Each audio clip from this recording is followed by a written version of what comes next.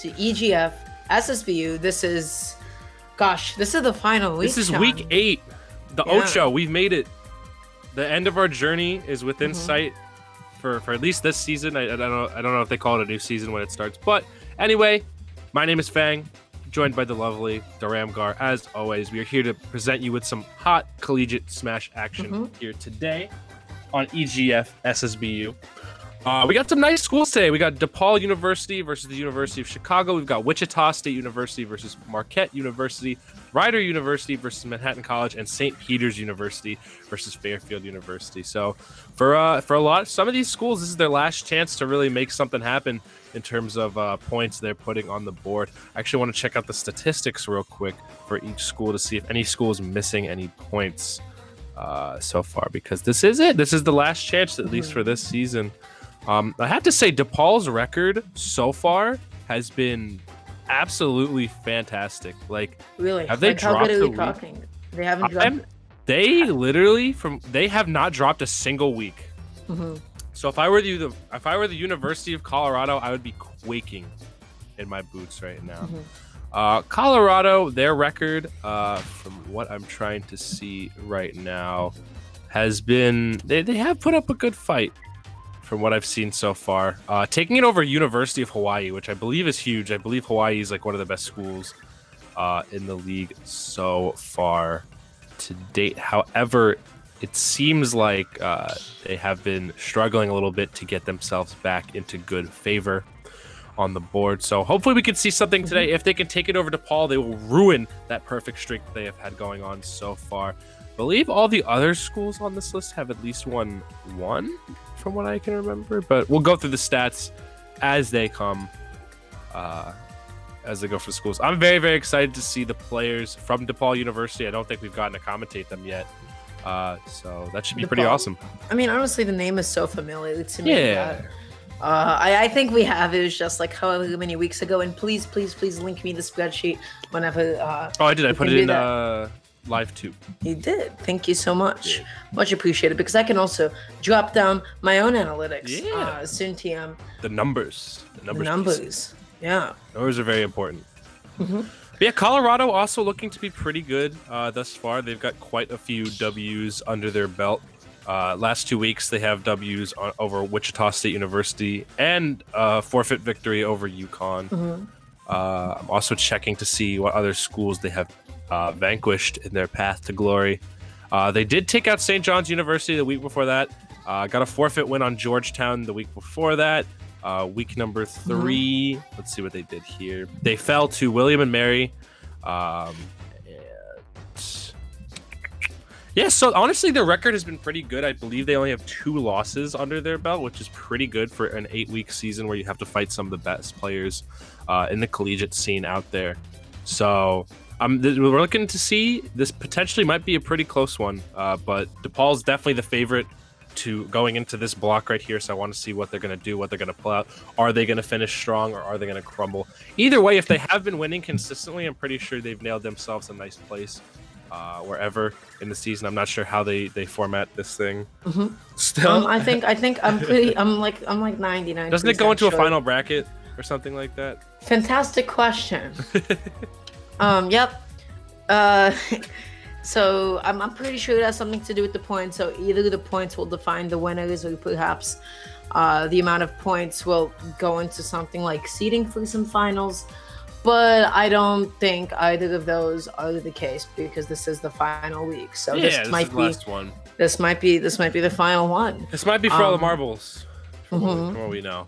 I'm curious to see if there's like a tally somewhere posted of like all the points that they earned, because that'd be interesting to look side by side. Yeah, for sure. And to see how well each school has been doing. But alas, it does not seem as though that is currently made available to us. Perhaps it's in SSBU standings. It is. Either way, I think all the schools this week are here. Potentially, which is weird because like we're kind of getting towards finals week, if I recall correctly, right? Like we're fastly approaching it. So yeah, well, I'm looking at DePaul's points, and they're just kind of killing it. Yeah, they're murdering everyone else right now. Like it's insane how much of a lead. But Colorado has been doing well themselves as well with their recent wins and stuff like that. So let's see what they're capable of this time around. I believe we're just getting the players geared up. Interesting. So like they're calculating like the amount of points that they earned, and they're taking away the amount of like points that they've given to other schools. But that being said, we will now have our first game of today. I'm so sorry. Okay. Talk to us about who we have. What do we got going on? So currently we've got Horse E versus Matt Beach. My man just put in Twitch chat. He forgot to change his tag from Xbox 360 back to Matt Beach. And we are playing some slow motion Smash right now. We're just getting a nice little romp underwater from what it looks like. I have never seen this before in my life, to be honest. So Colorado, where's DePaul? Is DePaul, New Jersey? Smash Ultimate is the gift that never stops giving, man. What is going on? Oh no. Oh my gosh. This is weird. How far are Chicago and Colorado from each other geographically? Probably deep.gov. That's the only explanation. Let's find out. Let's go to Google Maps real quick and see the difference. The Google Maps analytics on deck. Let's see it. Let's take a look because someone check both of these boys should be checking their switches to make sure their wires are in. Are they playing this out? There's no way they're playing this out. There's no way. I refuse. I mean, no way. Just look at him go. He keeps going with these A-Huts. Is it going? Gets the first stock. Really good lead. This is going to be a lag test, I believe. Yeah. But holy moly. You're right about like Smash Ultimate Online being the gift that doesn't stop giving. Because it literally gives us something new that we just don't expect. I have seen all types of lag. I've seen that's one way to put it on. That's one way to put it. Aren't we the best? That's one way to phrase it. Joker, nice. Literally, I've seen like games that are choppy, that stutter. I've seen games pause outright. We've been booted out of the lobby plenty of times as well. I have never seen a water level in Smash Bros before, a combat fighting water level. Like, it wasn't even lagging. It just looked so smooth. It was 120 frames per second. It was like someone took the game, put it in editing software, and like cranked the speed down just like a little bit. Trying again. Try again. Boy. Oh no. We've never actually had a proper protocol from what I've seen for lag tests. So maybe they'll have to sub out another player or something like that for the lag to subside or something. Yeah. Let me look up a map of the United States real quick.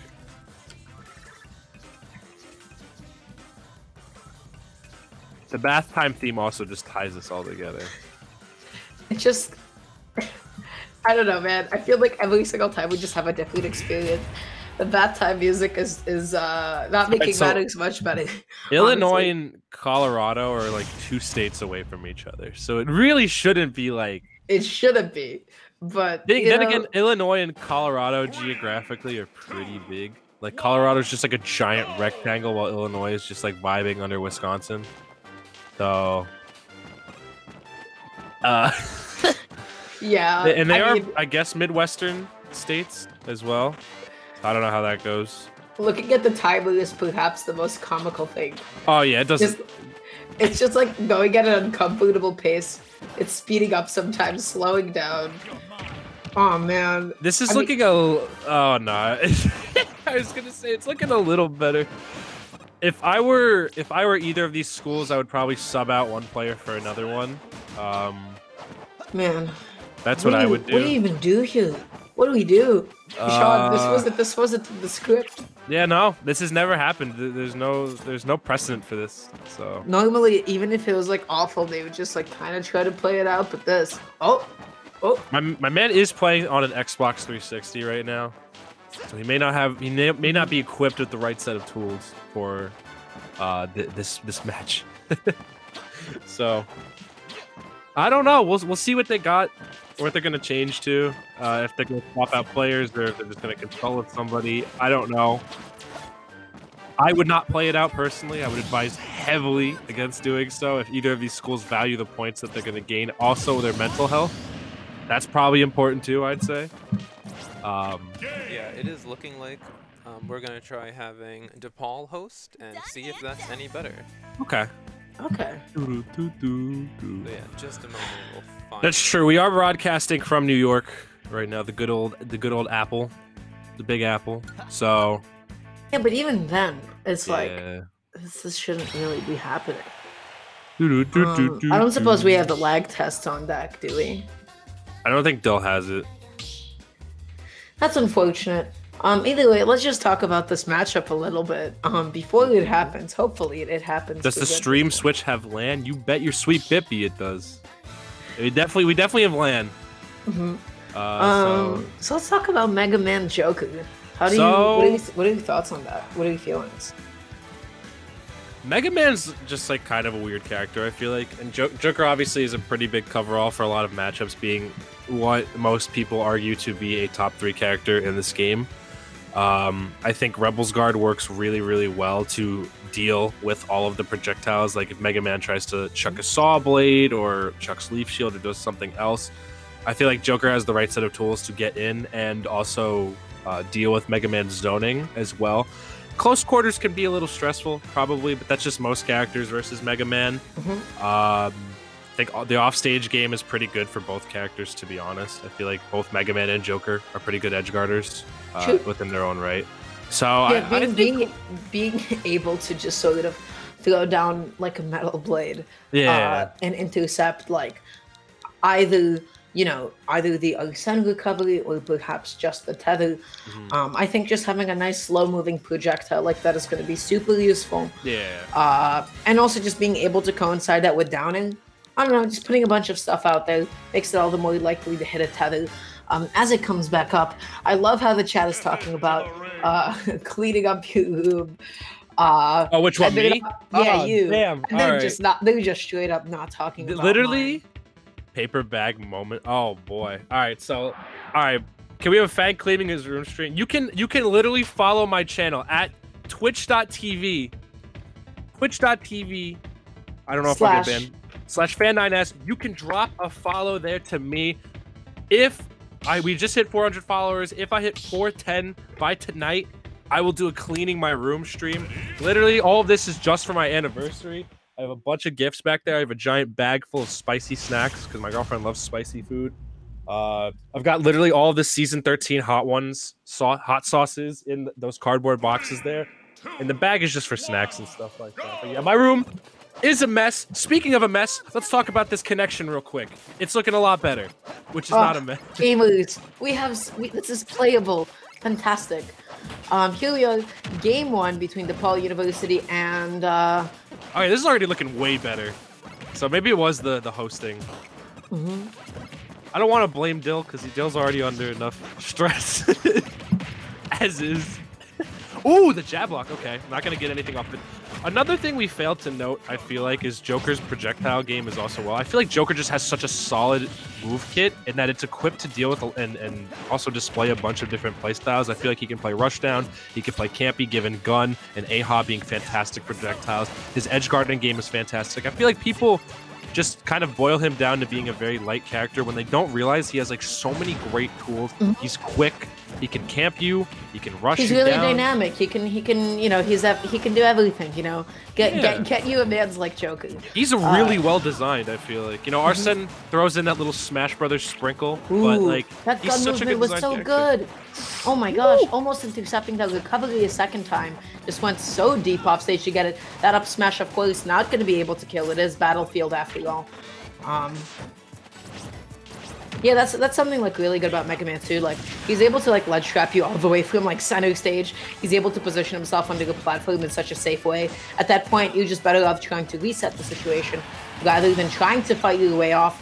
And oh my goodness, all the way from across the stage. Matt Beach really holding it down right now. Just like staying very, very solid, not opening himself too much. He's alternating pellets and projectiles really, really well to kind of keep Horsey on his toes a little bit. And I gotta say, this edge guarding has been fantastic. Like I said, that back air being a fantastic edge guarding tool for Mega Man. I'm also digging the single pellets he's shooting off stage to kind of interrupt maybe a tether recovery or something like that. Because if you do interrupt Joker's tether, he kind of sinks pretty quickly and sometimes isn't able to snap back to ledge.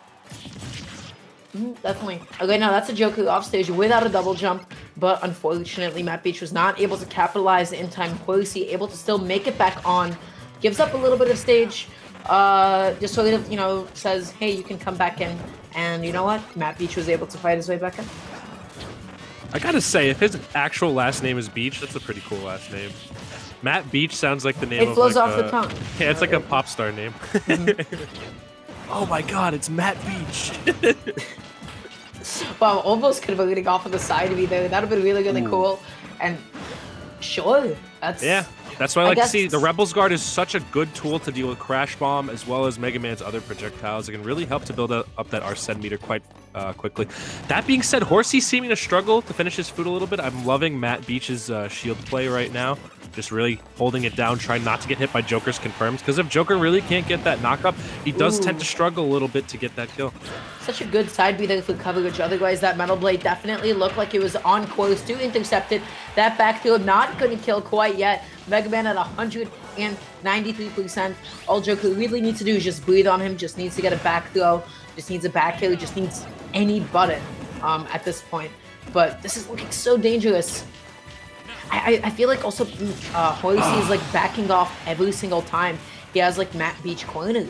Yeah, that's true. My man is definitely resetting neutral, I feel like, a little too much, and he's too scared to play close to Matt Beach. But how else are you going to net those kills as Joker? Lovely Arsene build up right there. Finally going to be netting that first stock off. And we're seeing the combos start up already. This is where Joker gets really, really scary. Matt Beach has to disable this Arsene quickly before he starts taking too much damage, because Joker has that comeback factor, man. That persona helps in more ways than one.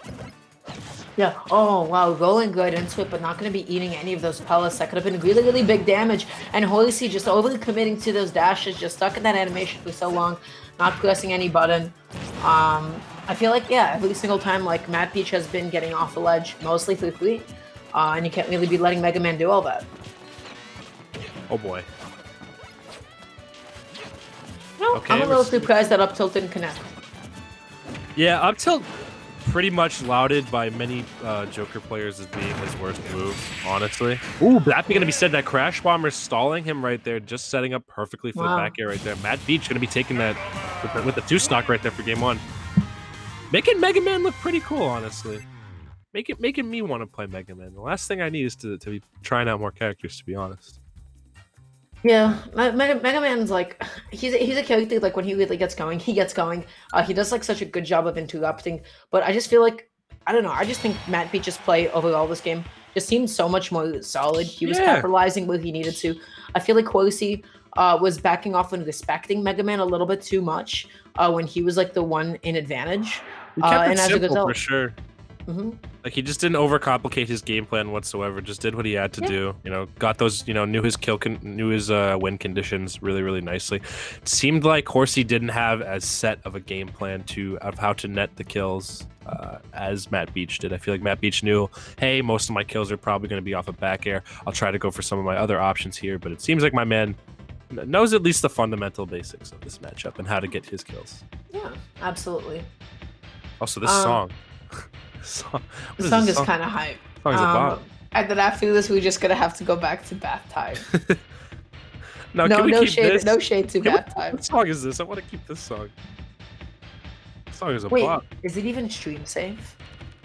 Because there's like a handful of songs in Smash that. Oh, really? Yeah, like they're not happy about mother music being really. Played. That's so whack. Come on, Etoy. I've been hit with some copyright stuff. I think it's like Final Fan. I can't remember which ones it is off the top of my head, but there are a handful of songs in Smash that are not allowed to be distributed via streaming. That's whack, man. And it's been like that, yeah. Ooh, I know the Dragon Quest ones. Yep. God bless. Anyways, game 2.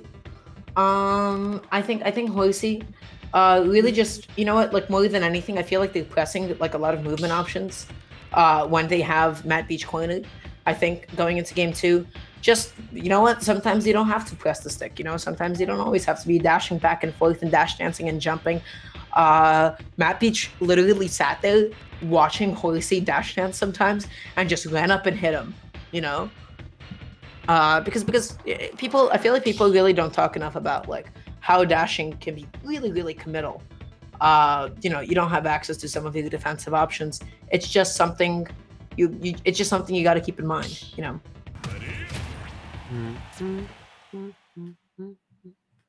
You're just humming along. Game number 2, Horsey actually switching off to the Corrin. What are your thoughts?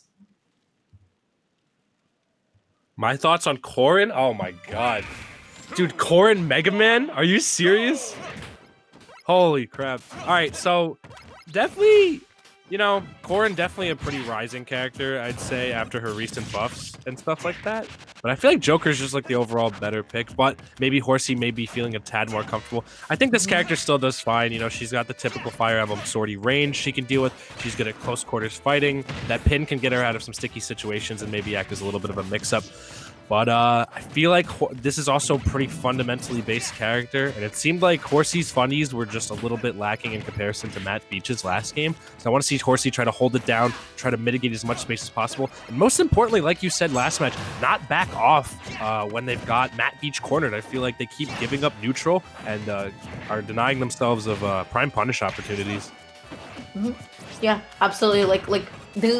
I mean, again, they had the great idea that at that point, Matt Beach was going to go super deep, coming off of the corner, and yet no capitalization, no whiff punish. They're letting Matt Beach get off the corner so consistently. Someone said Mateo de la Playa in the chat, and I think that's perfect. Matt of the Beach in Spanish. Ooh, and gets the downer. Of course, Corrin's trajectory on the up be more predictable than you would think, much more, you know, exploitable, especially if you have something disjointed or a projectile. Go for it, baby girl. You know, it's a free punish more often than not. Yeah, but Matt Beach doing a really great job of just keeping Horsey in the corner, just kind of overwhelming them with these pellets. We're seeing a lot more of an aggressive playstyle than we were last time, and I think that has something to do with the character change, maybe Corrin just having a little bit more range. If you can smother Corrin, it works a lot better. But just going to be letting that chainsaw arm just rip right through Matt Beach's first stock right there. We're going to be taking it to the second stock. Tries to get something started off of the up air, but unfortunately they were not able to land in time. They weren't able to follow up in time. I feel like they're missing like some of the follow-ups on some of Corrin stuff because she, you know, can get some pretty cool links going. Oh yeah. So just she's like got some nice combos for real.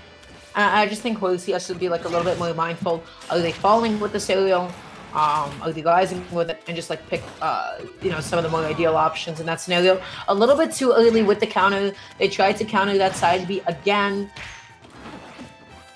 I gotta say, I am liking the F-Smash usage at mid-range from Horsey. Like, it's really good at just tearing through pellets. Like, it's at a range where pellets can't reach, but it's perfectly set up for the tipper right there. But Horsey gonna be excellently nailing that back here off stage right there. One of Corrin's best edge guarding tools for sure right there. And actually gonna be seeing the first lead of this set so far in Horsey's favor, is what I would say if they didn't get hit by that flame blade. Yeah, is what you would say. It is immediately gets blown up by Florida. You know, Mega Man, for all intents and purposes, I feel like he really definitely does not struggle to kill. You know, he has Metal Blade to confirm into back air, forward and back air, and up tilt and up, and pretty good smashes out of shield and really decent ledge trapping. So I just like the fact that, you know, Matt Beach is making the most out of all of that right now, almost getting F-smashed again. That move, menacing. It will kill you at a percent that you are never comfortable with. You're like, damn, that killed? I don't like that. Oh boy.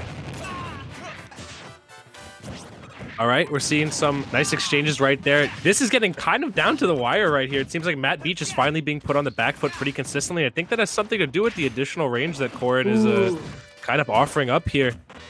And Horsey seeing Matt Beach.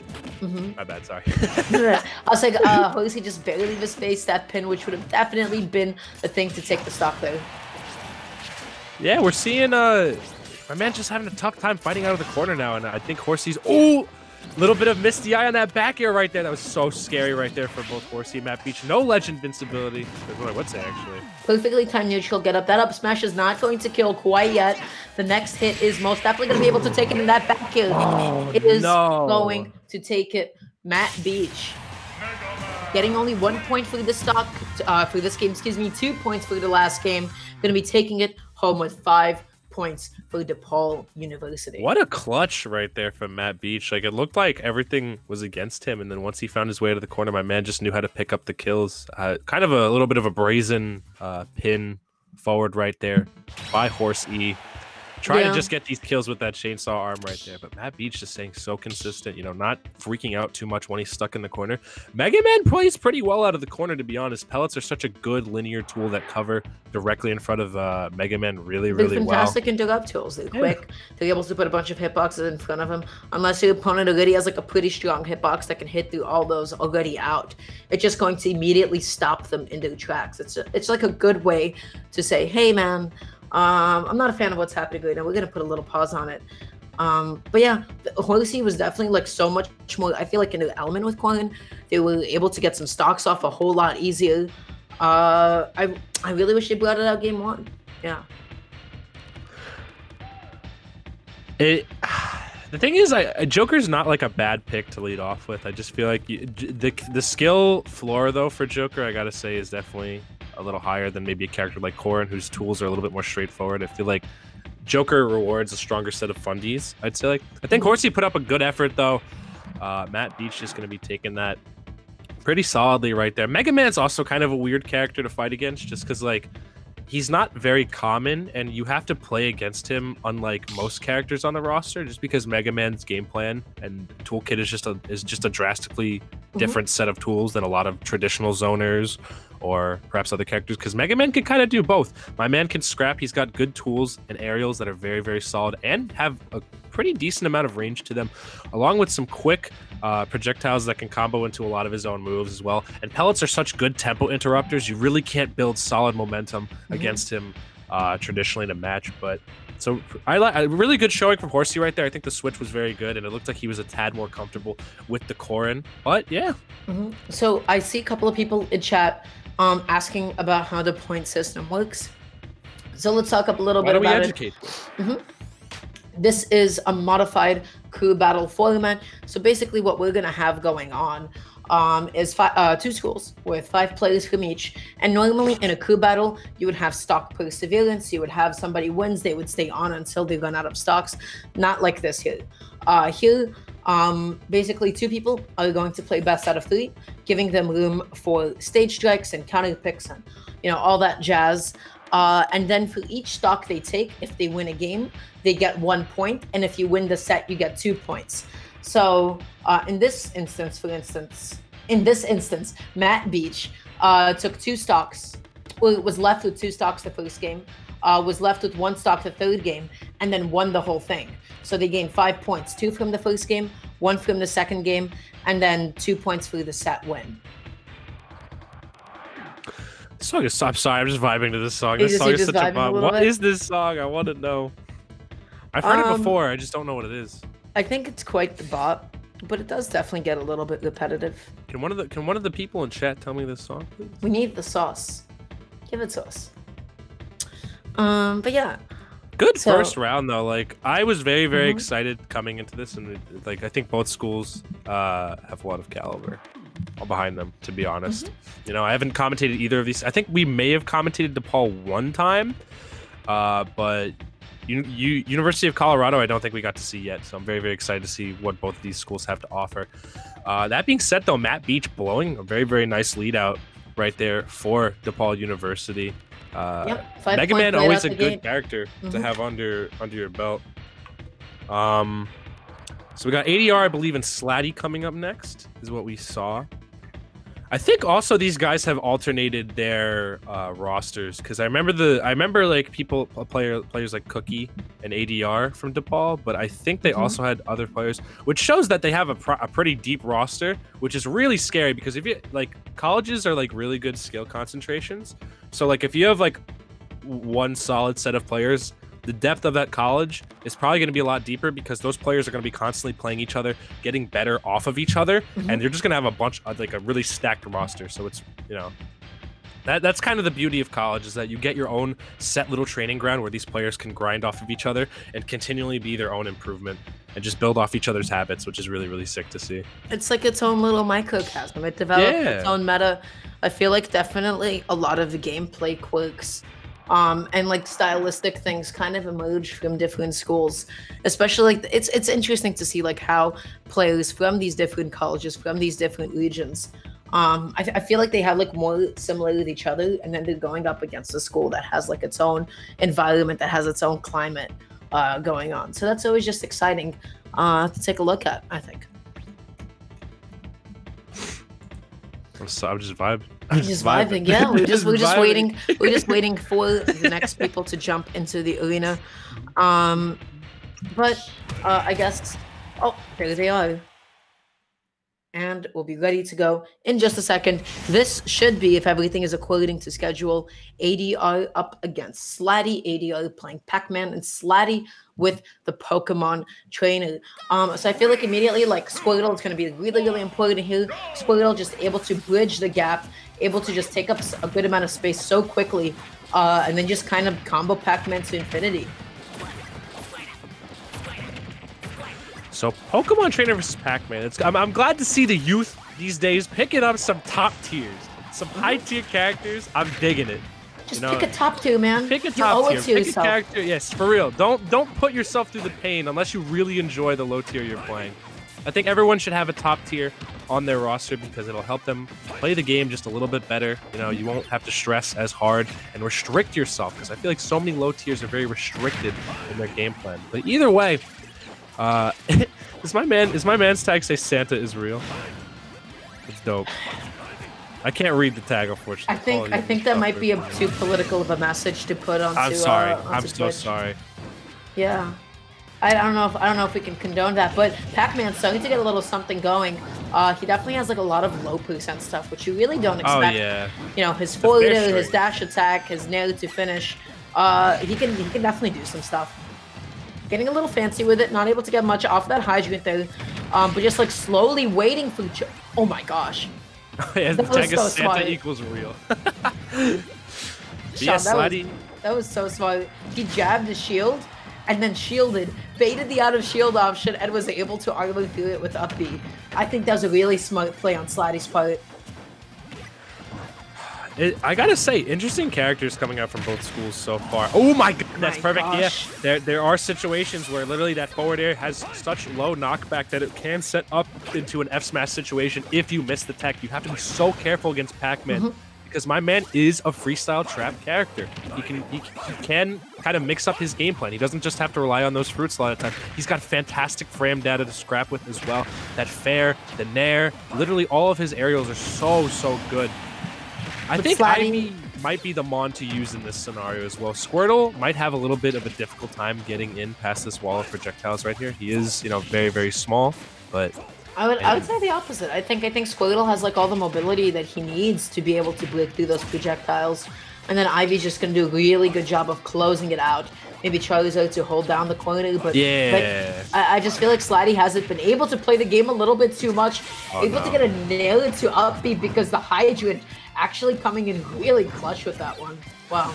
I feel like that's exactly Pac-Man's game plan, is literally just don't let you play the game.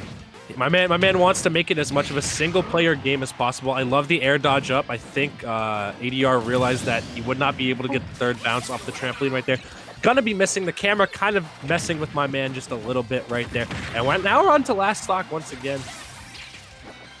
Yeah, using the melon just for a little bit of coverage there, still able to get the hitbox of it. That move, man, being able to convert off of it feels so good because it's like slow moving and you can set up so many cool traps for it. Slatty needs to find a way to get back onto the stage. Ivy surprisingly being able to tether from that point. Yeah, that was insane. That was the craziest set I've literally ever seen. I didn't know Ivy could do that. Okay, I like the back throw of the orange right there. The orange shoots in such a straight pattern that it literally just goes exactly straight from the direction you throw it in. And I like how he's trying to use the wall to bounce off to set it at more of an unpredictable angle. Slatty is going to have to be very, very careful with how he lands, but Zard is out right now, and we've seen Zard do some crazy stuff and take some stock in some crazy early percents. Oh, yeah. He's clutch lizard. He has a built-in game shug. Like, one good back air, one good F smash, and that's going to be more than enough to take it. Slatty's starting to fish for it a little bit. ADR needs to clean this up, otherwise this game could just snowball away from him so quickly. That's going to be... tried to wait out the water maybe to give himself a little bit of a boost there. That would be cool. Not quite, though. And yeah, ADR has to be so careful getting out of this corner right here. One well-placed back air from Slatty's part could end it.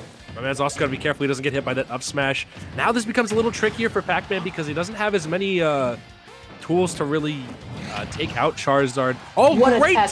But he doesn't know where he jumps. He thought he had some jumps. Oh, no. Tragic. What an end. And Slatty almost mounted that comeback really, so that's kind of the struggle for Pac-Man at certain percents, is that when he gets the opponent at pretty high of a percent and he can't really do any more of his combos, he kind of has to rely on either a fruit trap or something else. Yeah, he used up 2 of his jumps there. I saw both of them come out. Yeah. That's so unfortunate.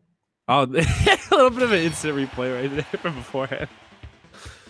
But yeah, ADR played that really, really solidly, and I think that fat lead that he established super early was enough to help him out. Really good projectile usage throughout there. You know, Pac-Man ain't too easy to grasp. You have to really have a solid grasp on what all of the fruit does and the proper situations / percents to use them in. And my man used them pretty dang well, honestly. Pac-Man's like all about finding your own setups, finding your own like ways to position yourself around the stage, just so that you can keep putting your opponent into uncomfortable positions. Because more than anything, I think with Pac-Man, it's impossible to know every single setup. It's impossible to always know what he's looking for. And so that's where your creativity as a player really, really comes in. While the 3 people, oh, I guess it's the host. Yeah. Interesting. Huh. But yeah, like with Pac-Man, you have to have your own personal creative setups, and you always have to be ready to adapt and to mix those up and to always like have more, you know, things to throw out. Because as soon as the opponent adapts to, you know, like the handful of setups that you have, what do you even do? Your game plan's kind of shut down, you know? So it's kind of a race of adaptation, I feel like. All right, we're back into it though. Game numero dos right here. Okay, already the startups. Ooh, tries to go for the funny finisher there. Listen, had Slatty the IDAB just a little bit differently, and that down air came out, that would have been the stock. Pac-Man's down air, I don't know who programmed that move, but it's got some ridiculous knockback, even at like 15. Okay. Wow, that was the weirdest jab lock setup I've ever seen, but it worked.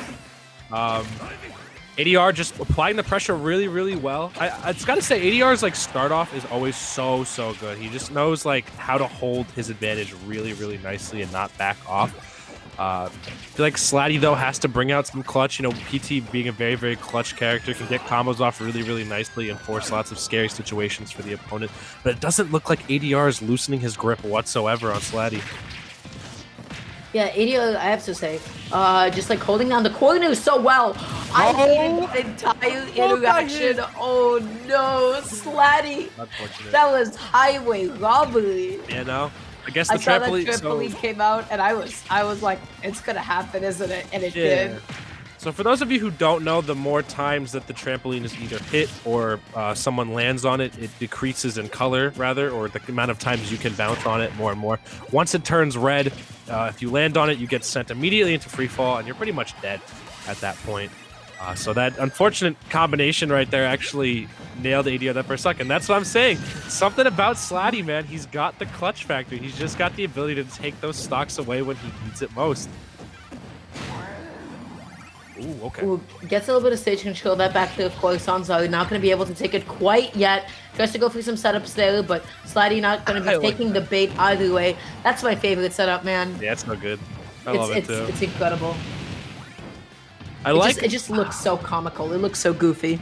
I'm loving the flamethrowers from Slatty right here because it's the perfect way of keeping ADR in the corner right there. And yeah, clutching out yet another kill right there. We're seeing the shoe completely on the other foot in comparison to the first game right here. And Slatty's just kind of running away with this one. Gonna get pelted by the orange right there and go down. We're seeing Squirtle come back out to start off the second stock. Yeah, ADR is gonna have to pull a fast one if he really wants to clean this up because that early lead that Slatty established is just coming in so clutch right now. He's just really struggling to get anything going. It's honestly on such a tiny body like Squirtle. Pac-Man's forward loops and chains. It's tough to get started for sure. Oh boy. Okay though, a little bit of starter combos right here. This is really looking just so good for Slatty right now. Oh, and I speak it into existence. I speak the unfortunate event. You've manifested it. Oh no, Sean. Oh my gosh. God. That up B almost killing. But not quite again. Yet. Every time, both of them are off stage, and I see that trampoline come out. I'm getting palpitations. Slatty doesn't want any of it at this point. Setting up a pet chase all the way from 0% with that. Wow, this should be it.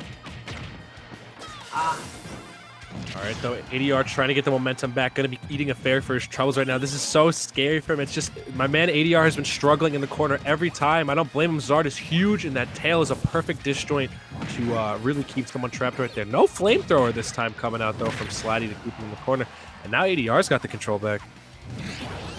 Who goes really, really deep for that edge code. Wanted it so bad. Still able to make it back. It is Pac-Man after all. But that up throw will be enough to take it. Absolutely. That's quite literally a platform extension. Yeah, wow. Slatty able to come back. Despite, sort of SDing that second stock. ADR bringing it really, really closely after that unfortunate mishap the first stock. Man, both of them kept going off stage with trampoline out there. I was genuinely uncomfortable. Yeah, that looked that looked scary. That first stock really was just so unfortunate, but it really set the momentum right there for Slatty that entire time. We've brought into our first game 3 so far. I mean, this is only set 2, but man, what sets these have been so far, Dara? Both of these schools have some pretty nice characters and players up their sleeve on their rosters right now. Definitely. I think Slatty's just looking so much more solid this game. They seem much more comfortable in what they're doing. I think they've made like some really, really good adjustments, be it in spacing or be it in neutral or knowing when to capitalize on Pac-Man. And honestly, I really couldn't tell you who's favored to win game 3 right now. This looks extremely even.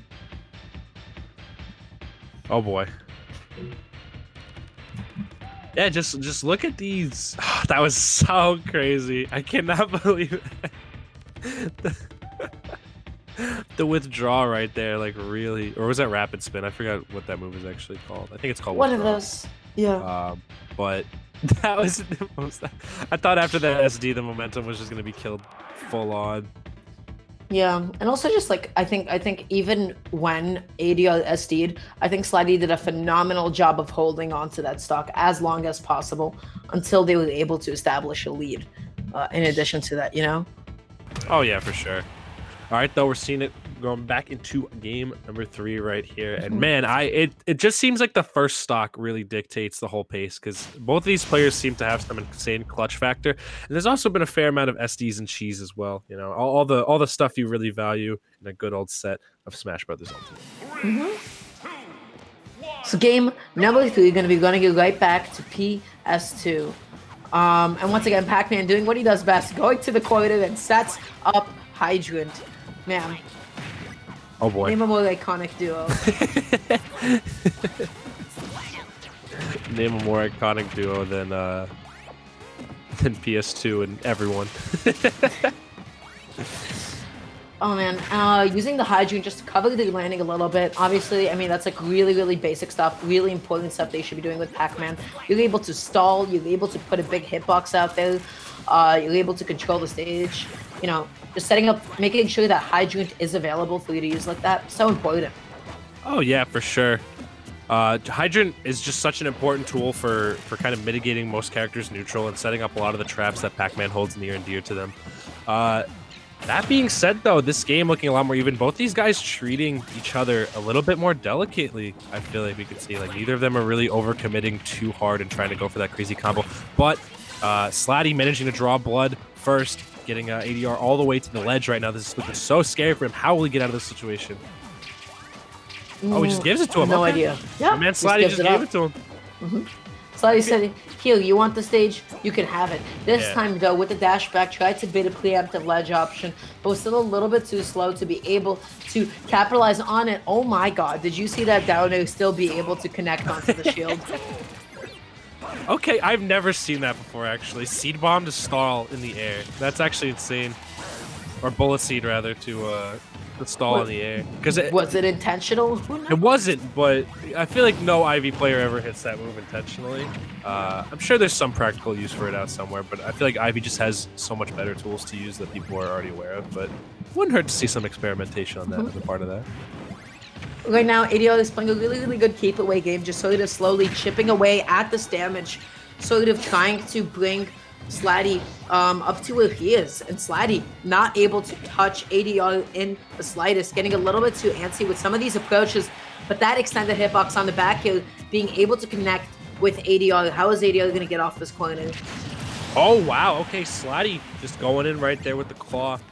And that's going to be given a good lead right there. Still on Zard. Okay, switching off. I don't know. I guess just to get that good startup damage right here, or just maybe push advantage a little bit. But honestly, I feel like he could have used Zard's longevity in terms of Zard's lifespan because of how heavy Zard is to really push and hold on to this first stock, because if they give it up here, the lead will be all for naught. I feel like ADR right now is really starting to fish a little teeny tiny bit. For this kill, we saw so many whiffed F smashes, so many whiffed attacks. It's becoming kind of apparent, and Slatty's doing a good job of avoiding all of it. Yeah, I think the struggle here for Pac-Man is just at a mid-range. His tools really, like, Cherry is the fastest option he has really at mid-range to deal with most characters that can outrange him, like Ivysaur. But with characters that can kind of poke out Pac-Man and outrange him in the scrap and the CQC, it's a little harder for him to nail kills or get his neutral openings. He really needs time to set up for a lot of his stuff, which is why a lot of Pac-Man players opt to run away most of the time and charge up their resources before gearing themselves up for the fight. Yep, absolutely. Right now, ADR once again has a stage, tries to go for something maybe a little bit greedy there.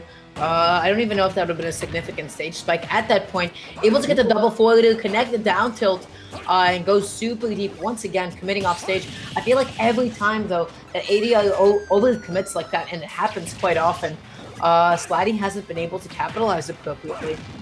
Oh, wow, the Vine Whip right there being very, very powerful to get ADR off stage right there. And again, we're seeing the same situation over and over and over again, Dara, where Slatty just switches to Zard, really the corner pressure lizard, I think is what we can call him at this point. Just because he's been so good at just keeping ADR trapped in that corner, finally managing to make it out. But man, there's going to be a lot of work needing to be done before he can nail that stock right off. Okay, now this is definitely Slatty's stock to take, but Over commits off stage again and finds himself trying to get out of the corner against Pac-Man. How many times will they be in each other's ledge traps? Please hit each other. I'm begging you. That should be it. No, not quite. Oh, wow. Just a little bit too far to the left to be able to hit that top platform. What is Slatty going to do here?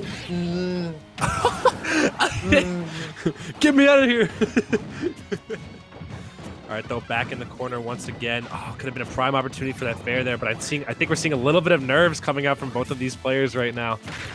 It is pretty tense because this can pretty much, like, the second set can really determine the swing of this entire format, as if you're going up 2-0 in sets in comparison to the other school, it really doesn't leave a huge margin for the other school to make a comeback. But this is really, really important for DePaul right now, as well as the University of Colorado, because if they can clutch this out, they keep themselves in the fight really nicely. And just like that, Slatty was the first one to be able to take the stock here. Goes for Squirtle just for that burst option. I love that decision. And then immediately back onto Ivysaur, but not even Ivysaur is going to be heavy enough to live that hit. Wow, just kind of explodes for all intents and purposes. This is a pretty even game right now. Starting to finally get those Pac-Man combos a little bit. Oh, Galaxian extensions. Ooh, baby, that's 75% straight up. That's it. Holy crap! Oh, no. No, turn up! Holy. ADR popped off where my man kept that clutch. It's like my man used Bide in Pokemon. He just took all the hits and then just unleashed at the most crucial moment. That string was incredible. That string was pretty incredible. Holy and then all he needed was to catch one whiffed button, one nervous anti-whiff button. Guessed right, was able to take the stock with an F smash at 75%. Wow. Oh my God. I guess real. I was about to say that. Check Everybody, NORAD. it's a Christmas miracle. Check NORAD right now. Oh He's my- on the map. Explain this, Santa deniers. That was cracked. That was insane. My man literally just strung that. That was the perfect Galaxian combo right there. Literally strung it perfectly. I think Slatty's nerves came out in full effect right there because I think he got caught by the jump at that point. I don't know if we get a replay on that right there. Just seeing the whole Galaxian combo at the end right there. That Galaxian combo was super sick. So, you know, I'm so God. like, I've seen so many Pac-Man footed loops in my life, but I have never seen a Galaxian extension. Caught the with rollback, caught the double jump right there, just covered literally Yeah. everything. And as soon as they knew Slatty was going to whip a second time, just unleashing that F smash to take that stock. That was such a solid command of advantage right there from ADR. Just look at the slow-mo right here. Catching the double jump, Dara. If Slatty just air dodged out right there, I think they would have been fine, or just neutral air dodge, but they're like, I have to get away from this guy, and jumped right out of it. ADR just knew how to keep pressing the advantage, and that F smash is one of the strongest in the entire game. That was so good right there by ADR. Yeah, that was just really well played. That advantage was probably some of the most solid I've seen from Pac-Man in a fat minute, because guys, you really, like, it's again not a character that you would expect to have that kind of damage output so quickly and so much, but a Pac-Man with a Galaxian in hand is one of the most terrifying beasts like known to man, from ledge especially. Like, everybody knows at this point, like, if a Pac-Man is holding a Galaxian at ledge and he's just hanging on, you leave him alone. You go to the other side of the stage, because he can do some just insane stuff with it, and ADR did. ADR kind of killed it. That was insane. That was honestly massive for DePaul right there. Like, it looked like their backs were against the wall in terms of that, but now they are up 2 sets on Colorado right now, which means if they can clutch out this 3rd set right here, they pretty much have almost set their victory in stone at that point of Skull Kid. I believe we're going to be having Skull Kid versus AIV next. If I recall correctly, I believe Skull Kid is a Nest player. Of course, there could be more than one Skull Kid out there, but the Skull Kid I know is a very, very talented Nest player. I think based out of the Midwest, but I could be absolutely 100% wrong, so we'll see how that goes. There could always be more than one Skull Kid, so I wouldn't be surprised. Yeah, it sounds like a tag that multiple people would kind of have. I don't blame. It's a cool character. He's a very cool character from my personal favorite Zelda game in terms of story, even though I haven't played it or rather beaten it yet. But definitely like one of the coolest Zelda games out there, so I don't blame him for the tag. I wonder what AIV stands for. Should I? Probably something. I mean, you know me, guys. For the sake of transparency, I hope everybody who knows that both of us are NES mains, and we really like talking about NES. In fact, there are very few people on Earth who I think like NES as much as I do. I'm just kidding. I hate him. I'd bully him. I like it. So we're gonna gush, and we're not biased or anything, but we're gonna gush about NES. If anything, we're gonna be more critical of NES play. I have a bit of a question for you NES players. What's up? I thought you said just pick a top tier. I mean, I'm trying to do it with my secondary right now, or rather my co-main. We said pick up a top tier, but like NES is special. I can't put NES down, but I can pick up a top tier. Sounds like what every low tier, mid tier player would say. But thanks for the input. Oh, my homies hate NES. I don't blame him. I don't blame all y'all. He's a very annoying character to play against. But I feel like he is a very good skill check in terms of your play in this game. Like you can't really get away with mashing against him because he'll outmash you, and you have to have a pretty solid command of advantage to beat him. So I think he exists for the right reasons. So basically, if you lose to NES, you're bad. You're bad. You're a bad player if you lose to NES. Just straight up awful. You're poopy. Unless it's like a top Nest player, like Gact or best Nest, then yeah. Then maybe you're probably just getting outplayed. But if you lose to a Nest that you think is worse than you, you're just bad. You're a bad player. So but yeah. So if anything, we're going to be pretty critical of the Nest play we see, you know, which is I think good because, you know, I think an important thing to do for collegiate streams, since you really see all walks of skill, is we are here to educate the masses, Dara, as people who are, I'd say, a tad more invested in the competitive scene than some, because some college players literally just do college Smash for fun. They don't do it because they have any competitive goals, really. God, I wish that was me. God, I'm in too deep. They're a fish in a small pond at that point. So we are here to educate you as well as entertain you. So yeah. But honestly, I don't know if both of these schools need the education at this point. Okay, yeah, so we are getting Skull Kid, the Nest player. I knew I recognized the tag. And yeah, I've seen this man grinding Wi-Fi tournaments quite a bit, but Ike is kind of a tricky matchup. I feel like, in essence, for Nest to deal with. Nest's advantage on Ike is pretty good, but Ike's advantage on Nest is also insane, just given how much range he has. His combos hit really hard. He can kill Nest pretty easily. He doesn't struggle too much. So it's going to be up to Skull Kid to kind of see how we can approach this sortie. Yeah, it's kind of like a matchup where like you really have to be careful and try to catch Ike's jumps, because that's what he does a lot, right? He jumps in a lot. It's going to be really difficult to try to catch landings when he has such big disjoints. Skull Kid not able to anticipate the trajectory of the side B quite yet. Tries to go for the attack chase, is able to bait out the get-up attack, gets a back throw for a little bit of stage. AIV able to fight his way out, and that up is almost killing him. I think he thought it killed or something like that. Okay, I'm digging it. If you can go for the additional mental warfare, if you're winning, that's fine, because it really does affect some players. You know, some players do let that get to them quite a bit. If anything, like you'll see an initial change if they note the taunt as anything more than being a taunt. I think the most important thing to be aware of when someone taunts you is that they're literally just pressing another button on their controller. That's literally it. It's just a button. It's just a button, bro. How are you getting mad? Oh, but Skull Kid taking the first stock right there with the Nair. Looks like those taunts are going to be all for naught thus far. Ooh, I really like the way that Skull Kid is landing and spacing the forward. It's pretty safe on shield the way that they're spacing it. And it just like throws out a big old hitbox in front of him. AIV definitely does not have the time to try to cover that with one of his own options. But Skull Kid, I have to say, getting a little bit greedy with some of these extensions. Tries to keep going for fail into falling fail, which is really difficult to connect. Because the trajectory doesn't line up.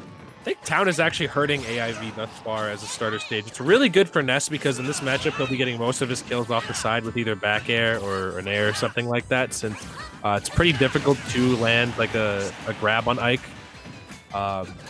That being said, though, AIV going to be taking that first stock there. But yeah, my man Ike typically kills Nest off the top with up air or some other tool, or just like a well-placed edge guard. Right now, we're seeing some nice combos coming out of AIV. No double jump. Oh my god. Oh my god. That's the classic Ness. You see somebody charging a big old smash attack and you think to yourself, I could probably get there in time and beat it. And so he did. Wow. That up B buff for Ike was so crucial, I feel like, for a lot of matchups like this, because it literally has so much knockback now that it can give Ike stage control for pretty much for free if he hits it just even one, no matter what percent the opponent's at. Right now, AIV kind of taking very, very dominant stage control right here. I mean, Skull Kid definitely just needs one more Nair, though, to push things off. Definitely a little bit too slow to pull the trigger on that neutral B. That up B should be able to take it. That move is absurdly powerful. So good. Right now, Skull Kid is trying to do anything that he can to try to take out this stock. AIV pulling out the Game Shark once again. He wanted everything done with okay, neutral air dodge. Ike should still be fine. If he just recovers too, yeah. Okay, that should be a stock though. But unfortunately, Skull Kid missing the dash forward before the neutral out. Woo! Oh, that is so important. Oh boy. This one should take it. But good drift from AIV. Is barely able to get around it. Still able to neutral get up past the yo-yo because of its positioning. This is I gotta say, AIV been surviving quite a long time here, Ness. You know, you have to really know restraint against Ness a little bit to really get in on him. But the sword can do most of the work for you if you're careful. But man, Skull Kid just can't seem to net this kill right now. He's having a very difficult time catching AIV given how good quick Ike can be. Yes, finally able to take the stock. 230%. That's some of the highest I've ever seen. Oh yeah. And Ike live at period. Especially on town of all stages too. The side blast zones are pretty easy to reach. Skull Kid though gonna have to find a crucial combo here. Catching this jump, he's got to keep pressing his advantage here. You cannot let Ike have any breathing room off stage whatsoever. You just have to keep going against him. Make sure you don't get counter edge guarded by that up B. Oh boy. And both these guys just looking for some way in right now. They're both at the door, but they can't seem to figure out how to open it. Right now, Skull Kid is just like desperately trying to get something started. Not able to get the tech chase, not able to look through the jab block there either. But AIV, despite having such an amazing lead, never mind. Yeah, no, Nair to up air, the classic. You know? Nair to up air. You have to be careful. I think that's the scariest tool that Ness has to look out for, as well as a lot of other characters against Ike, but it's so detrimental for Ness because he dies off the top so early to that super powerful up air right there. And yeah, AIV just landing really solidly, picking his spots really well. A few jumps here or there, but honestly, Ike lives for so long that Ness really can't get anything substantial off of like an up air right there mid stage. I think the best advice you've given me in scenarios like that is going for Nair because it knocks back a little harder, can get you more stage control, and you can follow up a little bit more quickly off of it than forward air. That being said, though, pretty good game right there. AIV though, just playing way more solidly and living a lot longer. Just didn't seem like Skull Kid. Skull Kid was getting a little flustered and not really waiting for the kill to come to him a lot of the time. He was kind of just trying to force that out with either poking with an up air or something like that. And there were a few flubs I saw with like using PK Fire in weird positions that kind of opened him up for a lot of damage. Because the trades for Ness are a lot less valuable than trades for Ike in this matchup, I feel like. I feel like also Skull Kid did a really good job of catching a lot of these jumps. But instead of going for something that would lead into something else, like say an up air, for instance, when they have a hard lead on AIV going in for a full hop, they just kind of went for the forward to get those percents where it really doesn't link into anything else. And I also feel like there were plenty of edge guards that Skull Kid could have definitely gotten, especially when it comes to trying to punish Ike's up B. PK Fire does a phenomenal job of that. Oh yeah. If you're able to stop, you have to listen for the sound cue, and once that sound cue comes, it's almost a guaranteed punish for Ness. So Skull Kid just has to like slightly adjust the timing, just keep an eye out for an ear out, for the audio cue, and then be able to like get an edge guard on Ike every single time for it. I also think if Ike is forced to do up B, like it's really, really important at that point to know how to kill him. It's his worst recovery tool because you can get spiked at the top of it. PK Fire can catch it. Even PK Flash can catch it if you like wait long enough in certain scenarios. Like there are so many ways to, and with the Ness Dare buff, it comes out quicker than ever, so you don't have to be as like precise with timing it. Because the Dare is like 2 or 3 frames faster than before, which is kind of important because you can get your spike out a lot more quickly. So you just have to know how to do that. And with an important thing to do is what Sohn, a Ike main from Long Island, told me, is that when Ike is forced to use quick draw off stage, it's best to treat PK Thunder like a heat-seeking missile, where you use it to follow Ike as he's coming at you. Oh my god. He's still just replaying this to like be disrespectful, or they're just like a genuine problem with the replay. Him whiffing that nair right there. Oh my god. Yeah. That was so it happens sometimes.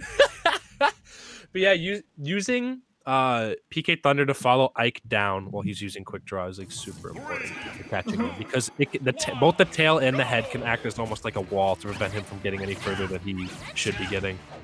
They're both just incredibly useful. AIV though able to start it off quite well. Good DI from Skull Kid, not able to fall into that forward quite yet. Already put on 41%. Sometimes you blink and it's like, wow, how did Ike just deal all of that damage from 2 swings? I think patience is quite important as well in this matchup, because Ike has more range on Ness. Like, that's just a fact. My man doesn't really have too hard of a time catching Ness's jumps or anything like that. This is huge. When I tell you, I was terrified. Oh, yeah. I was so scared. I thought that my man was gonna be whisked away to the ether. I feel like right now AIV has such a solid way, has such a solid idea of how Skull Kid will be landing and crossing up the shield. Oh yeah. I would like to see some punishes from that at some point. I feel like Skull Kid just consistently going through full hop forward, landing back air, landing neutral air. And that's like quite exploitable, especially after the fair. If he just starts his jump a little bit early, he'd be able to get a nice solid punish on it. Okay, we're seeing the back throw come out right here into the PK Thunder.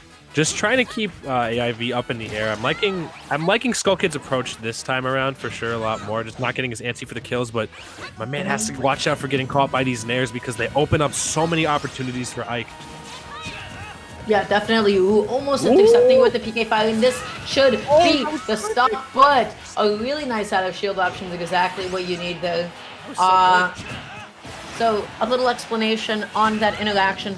So what's going on there is, well, Ness basically has an active charging hitbox for 1.5 seconds on the yo-yo, and then Ness can complete the rest of the smash charge as you would with any other smash attack. But the issue is, after the 1.5 seconds, accounting for the shield stun that would transpire, there is no hitbox there. It's quite literally, do you have a hitbox to throw out in time? Because if you do, you can quite literally kill your opponent. And this is looking like a no-fly zone right now for Skull Kid. Every time he's attempted to jump at AIV, AIV has had the perfect option just to retort by drifting back ever so slightly. Like, yeah, I think AIV is perfectly aware that Ness does have to commit on his aerial drift just because of how floaty he is. If he's going in with the fair, he has to fully commit. If he drags back even the slightest bit, he's going to get called out. And AIV has been drifting back just out of range of Ness, so he can get the punish while Skull Kid can't even touch him. Like, that was so good on his part. Yeah, I feel like AIV right now is just so much more comfortable around Skull Kid's buttons. He's just spacing himself so much better right now and punishing Skull Kid on some of these whiffs. Like, look at that. That's exactly what I'm talking about. He saw the full hop forward from Skull Kid. He preemptively full hopped, waited for the back air, waited for the neutral air, and was able to get the whiff punish forward. And even though he didn't get so much out of that interaction, it just like shows that, he is really, really good at adjusting and adapting where he needs to. Ooh, okay. Yeah, well said. I think you hit the nail on the head with that one, Dara. Because AIV just hasn't looked like he's been struggling at all to deal with any of Skull Kid's buttons at all. It should be it. Uh-oh. That should be a free kill. With Skull Kid, no PK fire, no buttons to cover it at all. Just respected AIV. Yeah, no. You have to punish those. No. Ike doesn't give you a lot of chances. His frame data is pretty generous with Nair, and that doesn't really have enough end lag for Ness to get any solid punishes off. You can't really Nair it or anything like that unless the Ike spaces it really terribly. And most Ikes have very, very good spacing from what I've noticed. So in that situation, you just have to take advantage of his disadvantage. Like, Ike is a very solid character, but he does have his weak spots, as any character does in this game. But yeah, really solid gameplay from AIV. Just like looking like he's played Ness every day of his life, literally. Like, he just did not let Skull Kid in whatsoever. Yeah, and to be fair, I do feel like Skull Kid was jumping a lot. That's not really what you want to be doing unless you have like a solid read. AIV adapted, started playing a lot more grounded, started playing a lot more out of shielding reactively, and just sort of waiting for Skull Kid to press those buttons. And then all of a sudden just sort of stopped letting AIV jump in on him for free. Oh, excuse me, Skull Kid jump in on him for free. And as soon as that happened, I feel like Skull Kid's entire game plan just sort of unraveled. Yeah, Skull Kid just looked a little too antsy. I've felt the pain that Skull Kid has definitely felt in this matchup many times. It just doesn't seem like there's any solid way to get in on Ike, and Ike is definitely one of those characters that can just take advantage of everything Ness struggles with, which makes the matchup, I'd say, somewhat polarizing. But of course, other Ness players are able to approach that matchup differently. You have to slow it down. You have to slow it down. I agree. I think Skull Kid was playing way too much into, hey, Ness has great aerials. Ness can combo in the air really, really nicely. I think just taking a more reserved approach, maybe using some of Ness's zoning tools just a little bit more, or just backing off, allowing AIV to get a little too comfortable with drifting inward and then really blowing him up for it. This isn't one of those matchups where Ness can kind of just face roll the opponent. He has to play the opponent's game. But enough talk on that one. AIV going to be keeping University of Colorado in the game right there with that solid victory, bringing the score to 9-6 right now, which is in no means insurmountable for Colorado. These next two sets are pretty much going to determine everything right here, as we have Cookie versus Katsuji. I believe Cookie is a Palu player, from what I recall. Hopefully I recall correctly. We've only commentated DePaul, I believe, one time. It has been a fat minute, so I'm afraid I don't have the sauce on it either. But while we do wait for our next few people to jump into the arena, I guess we can just run through a couple of quick little announcements. Guys, number one, first and foremost, you should be following EGF SSBU and official EGF, where on Tuesdays normally we would be streaming this and all sorts of other events. Not really sure how it's going to be going through the rest of the months, but drop a follow. Doesn't really cost anything. Number two, you should go ahead and follow at House of 3000 on Twitter.com. They are the fantastic folks behind the production that you see today. We have today joining us Dill from House of 3000. And then number three, you should go and follow twitter.com/Fan9S. That's my lovely co-caster. And then if you are so inclined, you can also follow myself at DuramGoSmash. And with that being said, just as foretold, we are seeing the Palutena from Cookie and the Luigi from Katsuji. Oof. This is a tough one for Luigi. This is a tough one for Luigi, man. Palu has fantastic zoning tools to keep Luigi away. The combo game is fantastic. With punish game is fantastic. Palu's just an overall extremely solid character to deal with Luigi, both on and off stage, because auto reticle is really, really good at disrupting Luigi's side B. So Katsuji's going to have to catch these landings and play extremely grounded and also extremely patiently, I feel like, if he's going to hope to take out Cookie. Ooh, I did not like that interaction. Wow. Palutena's shield interacting with Luigi's down B is not something I really wanted to see today, but you know what? Here we are. I mean, like, Cookie's just able to play a really good keep away game. Palutena has incredible movement, incredible mobility. Luigi, not so much that. So unless Katsuji like catches Cookie whiffing moves like that, I don't see how Luigi touches Palu, period. Yeah, it's going to be tough for sure. Like, Luigi will just have to find the openings. It'll mostly be up to Cookie's error to really not be trying to land. Oh, just barely missing that recovery right there. That's kind of massive. But yeah, I think it's going to be up to Katsuji to really just catch a lot of the errors on Cookie's part. Really good down B right there to get another combo right there. Also, potentially maybe try to counter edgeguard Palu if she's forced to recover from an angle where she can get two framed. You know, just do like a runoff jump up back air. Catch it. Definitely, but Cookie getting a little too comfortable landing on that shield there. Up smash out of shield, of course. You know, one of the staples of Luigi. Right now, just covering the ledge a little bit. Really confident that the Zero would be able to connect into the down air. And as a result, they overcommit a little bit. So I'm already seeing some habits out of Katsuji. Most importantly, the spot dodge habit. Oh, that's death. What darnation happened there? But yeah, Katsuji seems to be spot dodging after every landing whiff they're doing, or just like rolling away. And if Cookie can pick up on that, it's going to become very bad. But okay, really good awareness from Cookie right there. Not going for the second nair just in case Katsuji tried to down B out of it. That could have cost Cookie's life. And in this format, stock gains are so important. They literally count for points. So if you can hold on to all three of your stocks and win a game, like, you're looking good. Yep, there's so much incentive here just to 3-stock your opponent, just to play as cleanly as you can. Katsuji overcommitting to the dash attack. Cookie tries to go for the 2-frame with the up smash, who recognizes that they couldn't hold that for too long. Good timings with the double jumps just to be able to move around the Zero. Is Katsuji able to get this ledge trap? What a good call out on the spot dodge. That was brilliant. Just going through the backflip just to psych Cookie out. Cookie was anticipating a back hit, and then Katsuji just goes out a long active special move. That was sick. That was really cool. Okay, we're going to see the patented Luigi combo coming up, and we're going to see a fat miss right there. No. Luigi. Not following the drift just well enough right there. Just a little bit too slow on the execution of the up B there, right? They're like 1 frame away, which is just so sad. Okay, though, I'm liking the parries out of Katsuji right now. I think parrying for Luigi is exceptionally important because it will allow him to punish a lot of landings really well. This is going to be a classic grab back throw. Let's see what the edge guard is going to be from Cookie. Opting to jump off when do nair. I feel like you have to wait a little bit longer if you want to achieve that with Palu to catch that up B.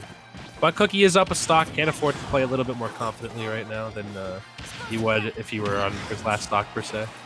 Wow, Katsuji just looking so uncomfortable right now. This should be the stop. That was it. Yeah, that was able to get it, but still air dodges through. Cookie taking game 1 with a 2-0 stock lead. I don't know. I just think they look so confident in this. This is Palutena on Pokemon Stadium 2. What else is there to say? She gets a hit. You know, you get exploded. She's one of the most prolific edge guarders in the game and ledge trappers. And then like having to come back against that, yeah, that's She's just an official tough. trapper. That's her. That's what she does. She's not just a battle rapper. Is that a reference to something that I'm missing? Yeah, it's a future. It's a future bar where he Yeah, basically insults other listen to rappers by Future. saying, "You're just a battle rapper. I'm an official trapper." I don't listen to Future, so that just went Damn. completely over my head. I could tell that was going somewhere, but I didn't know.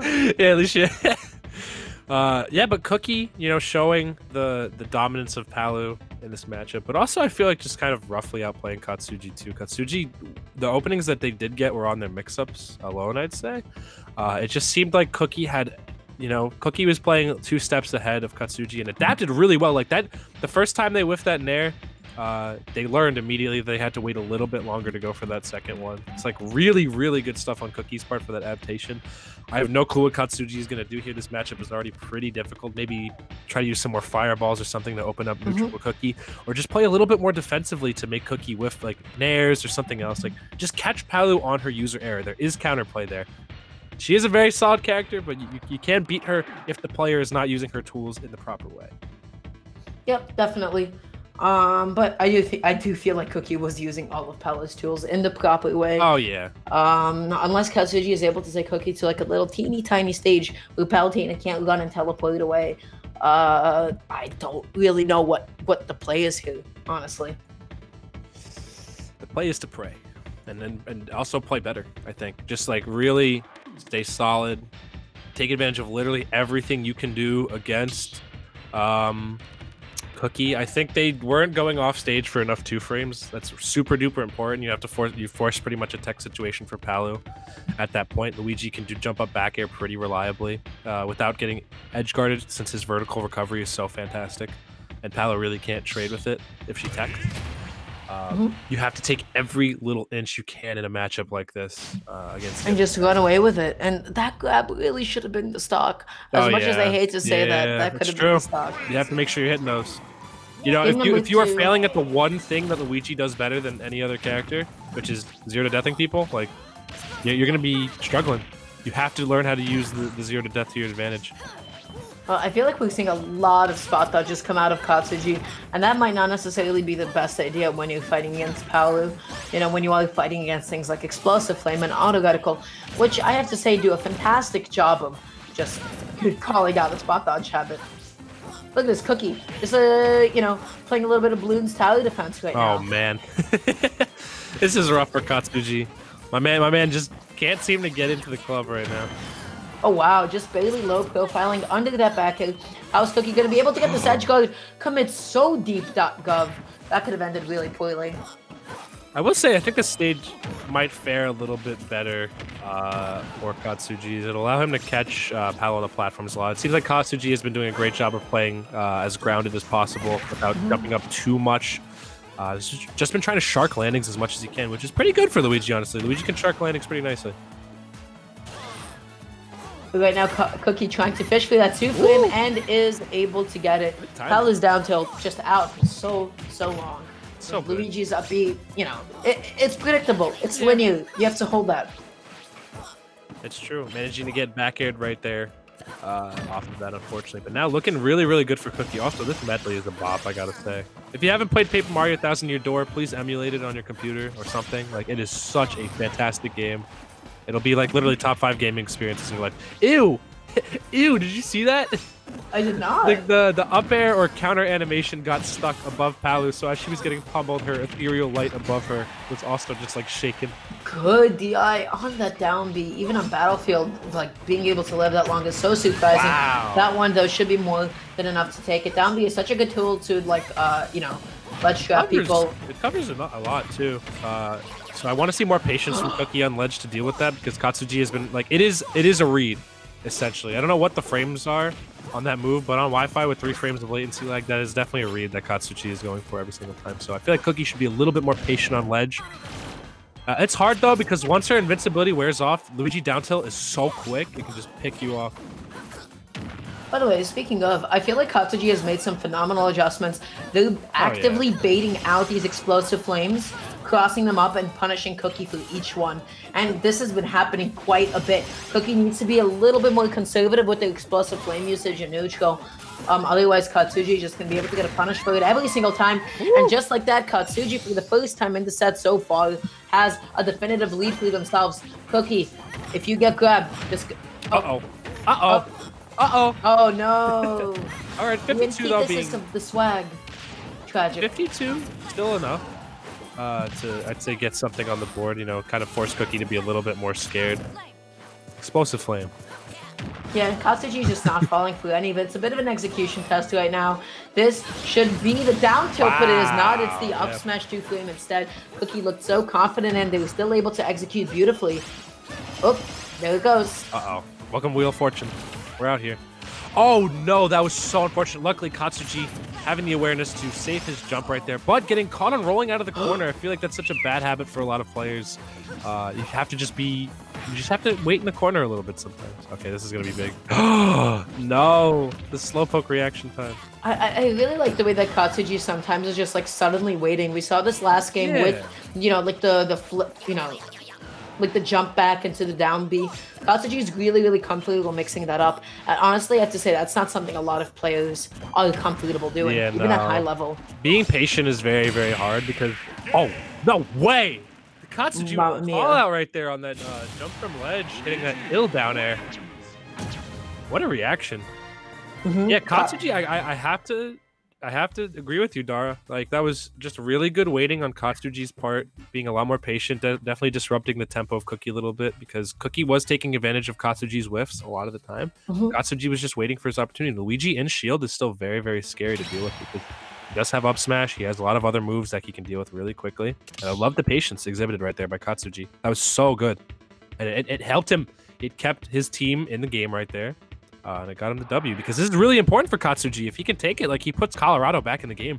Because if Cookie takes this, I'm pretty sure the crew battle's pretty much stuffed at that point. Definitely. It's getting so even. Wait, which school is from which? So Katsuji is from Colorado, and I believe Cookie's from DePaul. Okay, I see.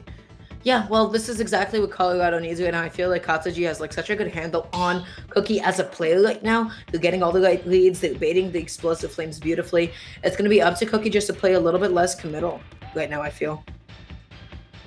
Oh, yeah. I think just more of the same of what they did that last game right there. Just waiting, disrupting the tempo of Cookie, waiting for Cookie to whiff, because they really took the prime time that time to utilize all their opportunities, stayed grounded, didn't overuse their resources like their jump off stage too quickly. Like, Katsuji really reined it in and adapted super well. And that's not hard to do when you only have pretty much one, like, competitive set to work with a day. Like, it's some players need a little more time to get themselves started and adapt to acquire adaptation against their opponent. So good on Katsuji for making those quick adaptations. Now going on arguably one of Palu's best stages, if not Palu's best stage, PS2. So I've got to say, this is also a fairly good stage for Luigi as well, given that the lower ceiling, or rather the higher stage in comparison to the lower ceiling, is better. Plus that 0 to death and the combos Luigi can do on this stage are insane. That was a crazy conversion right there from Katsuji. Yeah, just able to tack on that damage so quickly and so easily. Has the great idea, but they hesitated a little bit too long. They didn't know if Cookie crossed them up or not. They thought all about it. Man, that really could have been such an explosive way to open up game 3, excuse me. Okay, the nair coming out right there from Cookie. Just tell Katsuji, hey man, get off me. But excellent up smash right there. Palu trying to jump out of shield right there, as Palu doesn't really have the strongest out of shield game without a jump option most of the time. So really good awareness on Katsuji's part, just waiting in shield right there and letting that up smash rip once he knew that Cookie was going to go for a jump. Without a doubt. Okay, now Cookie trying to get this ledge trap, is able to find one back through. Are they going to be able to connect this down tilt? They are not.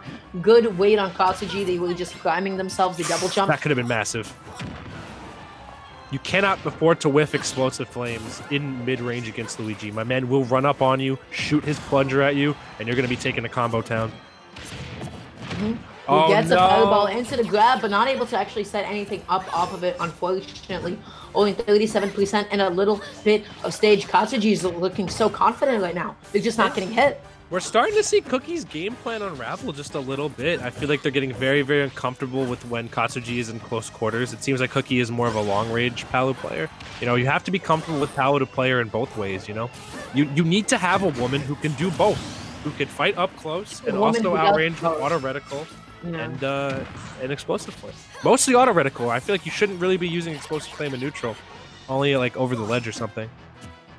I feel like Katsuji just needs to be a little bit more careful about the way that they're timing these areas. I believe that they could be reactable based on the time allocated teleport. Able to get the throw into the down B. Not going to kill quite yet. That's like a bit of a execution check. Oh, yeah. Do you know how to DI this move? No? Congrats, dude. At 80. Silly. Okay, I would have wanted to see down throw back air right there from Katsuji. I think this is the prime percent where Luigi's pretty much going to be netting that as a reliable kill tool. Considering, look at Luigi's jump height. Like, my man's got hops. My man's on the basketball team for a reason. Oh, absolutely. I feel like Luigi's just like able to kind of match Palutena's, you know, Y acceleration with his. No jump on Katsuji right now. It's huge for Cookie. Oh no, I don't think they knew that there was no jump left. And yeah, that's gonna net Katsuji that stock right there. That was huge. If you have Luigi without a jump, you go. That is your time. If I were Katsuji, I'd be fishing through this grab because this grab could get me a killer. 70% pick and choose, buddy. Good wait. Good stall right there. But we are on last stock. This is all or nothing right now for Colorado. If Katsuji doesn't take this stock, it pretty much just puts Colorado out of the game. He needs to play out of his mind right now. Ooh, just barely trading, you have to be really, really cognizant of when you can actually convert off of your neutral. Your combo starters might not work at 0. You just need that extra little bit of flame advantage that like 5 or 10% gives you. Oh no, this is a totally even game. Man. Cookie does not want to touch the ground, and rightfully so. You do not want to be hitboxing with Luigi down there. It's not a good time. Yeah, this is stressful for both teams right now.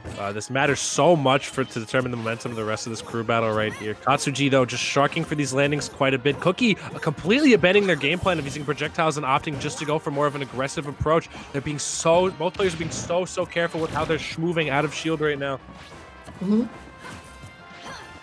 Yeah, out of shield was definitely really, really big. Both of these players are trying to time their out of shield options. Katsuji had the right idea, but dash attacks the wrong way. Just gets out of there. Cookie sits in shield, says, I don't want any part of this at all. Baits the preemptive option. No. Oh my god, that's so scary. Oh god. What is this game, man? Both players exhibiting a little bit of nervousness right here. Katsuji needs to find this landing right here, not get picked off by Cookie. The back air wall is set up once again. How is Katsuji going to get past this? Rolling into it twice. Definitely one of the most uncomfortable positions to be in. Tries to go for the jab block, but unfortunately just slightly misspaced. That's it. The spaghetti off both players right now. Whoa! Whoa! Did Cookie pop off and pop out their switch? What? What happened? What happened? No. Oh my god. There's no way. Who did it? Who was the one that was responsible for this? Because I have had moments before where I have literally like won such a tense game or set, and I punch my desk and the switch pops out of the dock and disconnects. Was it Matt? Who did it? What happened? What's the protocol here? Oh my god. Oh my god. That was the closest set ever. What happened? Did the lobby shut down? What happened, Dill? Oh my god. It's looking like the whole thing died. I think somebody popped the switch out of a socket. I think the switch got popped out of the dock by someone, but who? Oh man! Wow. Let's go back to that replay and see how close that was. Look, it's 88 to 98. That was down to the wire, literally. Katsuji getting a little nervous right there. We saw the double roll in, missing the key punishes there, missed the punish off that explosive frame, rolling into Paolo right there, getting grabbed, and then the DC happened. My man was in the middle of recovering. There was no way the switch could have popped out of the dock. But what happened? I don't know who it could have been, literally. It could have been either of them. They have 1.5% between them. Luigi Oh my far off God. stage. What happened? That was so crucial right there. I hated you, man. I'm not exactly sure what's That going on. was that really ultimate Wi-Fi? Because the connection looked pretty crisp. Holy shit! And we still have one more set. We're over schedule right now, Dara. We're running late. We're really late. Yeah, we should have been starting the next school by now. Oh my God. It's just been such a close duel between both schools right here. This is crazy. This is going to suck either way because the momentum has been ripped out of both schools' sails at this point. They have to, I don't know what the protocol is for here. We're going to get an official TO ruling soon, but man, that was looking like Cookie's game at that point. Katsuji was kind of unraveling there, so... But we're going to see, these things do happen in a competitive setting, sadly. So we're going to see how these players deal with it. Man, oh, man. Wow. And the goddamn default music. Not again. No. Wow. The worst timing for it, too. Anyways, guys, thank you so much for joining us here at EGF SSBU. We still have some crazy Smash action. Man, Dara, this might be the best, literally the best collegiate set we've seen so far, I'd say. And then it just ended. And then it just ended. Oh, that was so anticlimactic. What the hell? What happened? I need like an analyst. I need the Pentagon's top cryptologist to tell me what exactly happened there. What went on? You're asking me, buddy.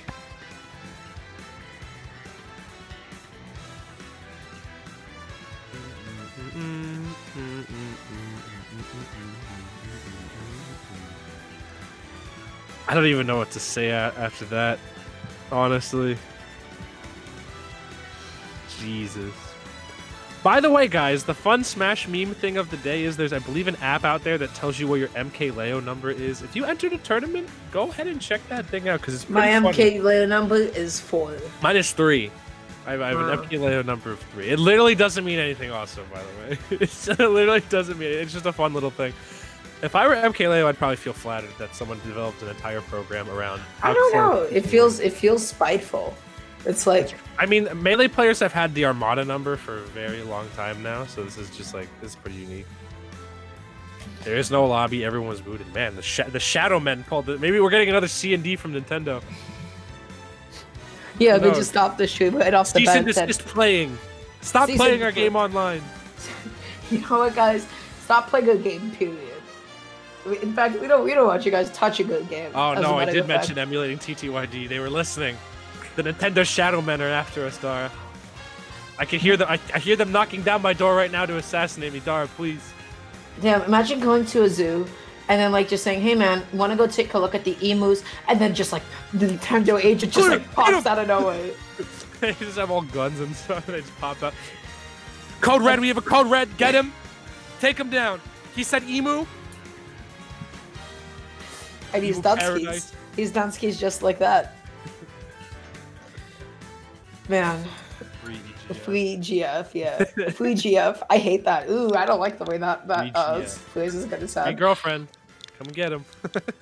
But yeah, I don't have any updates as to the current state of the union. Yeah, the state of affairs right now is up in the air, baby. Nintendo Wi-Fi servers when they crash. Woo! That's what we're waiting for. That's what it's all about. Woo! Yeah, baby. Your impression's a little bit better than it should be, and it makes me feel like you sat there. It makes me feel like you sat there and you practiced it. I've said it so many times, it might as well be practiced at this point. Practice makes perfect, gamers. Man.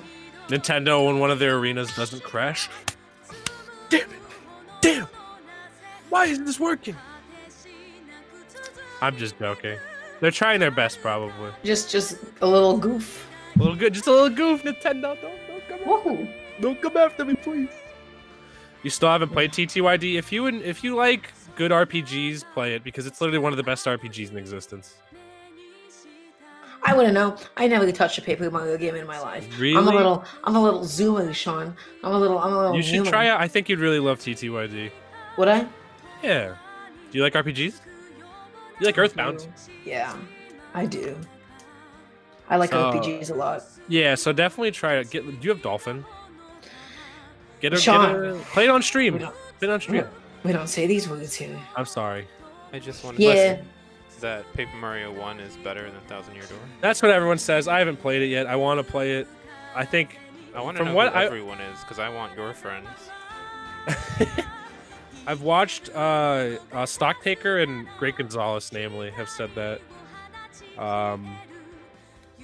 So I watched a video from Great Gonzalez on it, and basically the argument is that both games are fantastic, but Paper Mario 64 has a more consistent, bite-sized experience, and the replayability is higher on that game.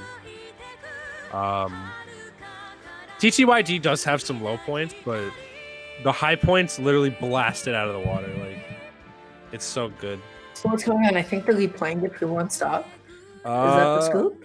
I can't believe we gotta play a one-stock match against Luigi. This sucks. This sucks because literally Cookie had him on the ropes. And then Nintendo said, no. We're not doing it this way. So... I don't know.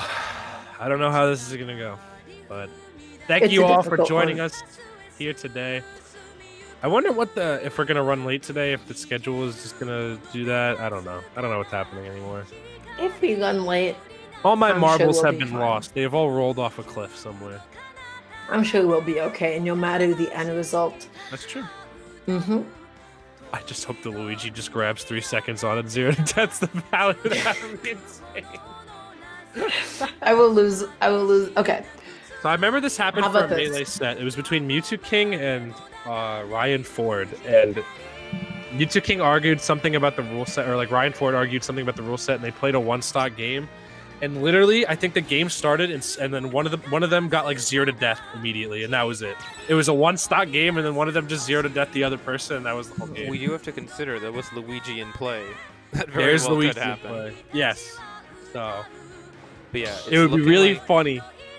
It's looking like both sides agreed to play a one-stock rematch, so hopefully the arena is set to one-stop, and they're not gonna start SDing, but we'll see. It could happen. We'd have a very long timeout on our hands. So, we'll see. And this is really just bringing out all the tension, because like you guys have said, this match pretty much determines, like, if DePaul takes this, they've pretty much won the battle. So this is just really maxing out the most important match of the series so far. That's the thing. It's like, the way this format works is like, it's basically like a giant best of 5 within a bunch of best of 3s, if you think about it. So 2-1 right now, this is like crucial. That's going to be like literally that's going to be the first of 3 right there. And then the points are going to be so skewed that the margin for error is going to be so tiny. But here we are back into it. Katsuji and Cookie back. Hope both of these guys have been staying warm or their mentality hasn't suffered. I think mentality is the most important thing at this juncture to deal with because it really determines how you feel, you know? Yeah, it sucks. Yeah, Cookie had him on the ropes. But if you're a good player, you can do it again, especially off of one stock. These two have adapted to each other enough to the point where it happens. You know, the momentum has been ripped out of their sails. It's just a battle of raw willpower at this point. And Katsuji, like, starting off with a couple of hits in the beginning. No 0 to death, baby. Really tragic, really unfortunate. But right now, for all intents and purposes, once again, this is an even game. Katsuji properly compensating for Cookie's distance. Cookie just opts to land and try to reset. My God. I thought he was going to go for the up air at that point. The up B, yeah, the up B. The down through into the up B. That's a thing if you're really tight with it. And, oh boy, it's terrifying. Looking bad for Cookie right now. Katsuji already having him pretty consistently on the corner. Cookie's going to have to find an opening with maybe some back airs here and just play really safe, not to open themselves up. The wind box almost taking Katsuji out right there. I was not a fan of what could have just transpired. It would have been so unfortunate. And that's it, guys. That's it. That's the game. GG's. Katsuji wins. See you later. See it. You hate to see it, ladies and gentlemen. But if you're Colorado, you love to see it. We love to see it. We love it here. Oh my gosh. Yeah, Cookie just looked like they couldn't get started there at all, and I don't blame them. That was rough. But we got a game now, Dara. We got a game now. This all comes down to both Ego and Ice. 11-10 is the score right now. Literally, the score differential doesn't matter. It's whoever just takes the set. Whoever takes the set will nail them. Actually, is that true? What do you think about it? Yeah, no, that's literally, I don't think stocks matter at this point. It's literally just who wins. Because if you win the set, you get a guaranteed 2 points. So no matter what the difference is here, if one school wins a set over the other one, those 2 points gonna.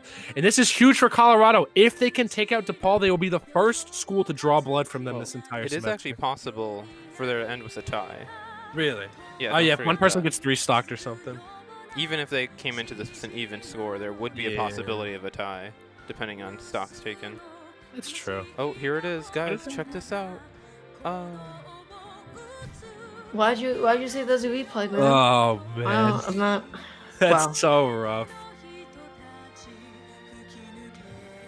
Oh.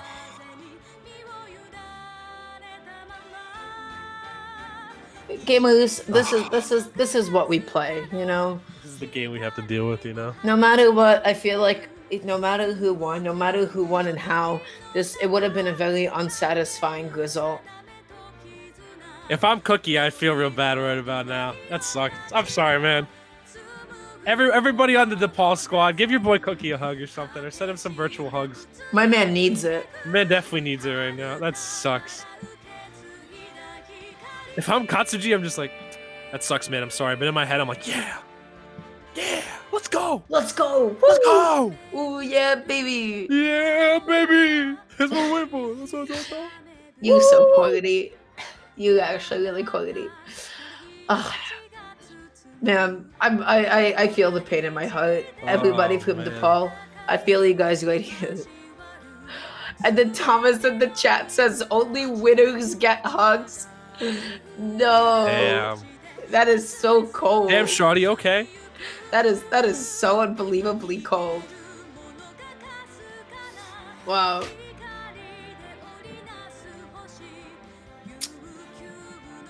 Man. Damn.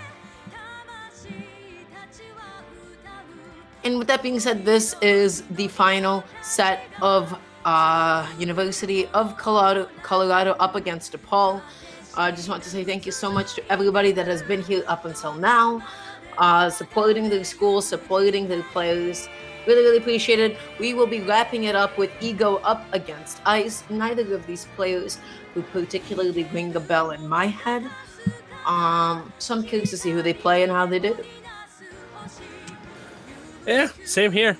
I've never seen either of these players before. I think maybe we've seen Ego before, but again, University of Colorado's roster is completely new to me.